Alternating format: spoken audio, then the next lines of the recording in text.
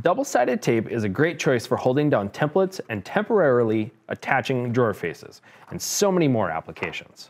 The backing on this tape can be a real struggle, and I'm right there with you, Ralph. But I've found a couple of tips that have worked for me in the shop. Let me show you what I do. Stick it dots. These little dots pack a punch and have a slit in the back, so peeling the backing off is a snap. Using a sharp knife. Using something with a sharp point to grab the backing. Creating a tail. Leave a short tail on the end of the roll, so the next time you apply double-sided tape, it will allow you to separate the tape from the backing. Masking tape and CA glue. I know this is not double-sided tape, but sometimes this is a great option.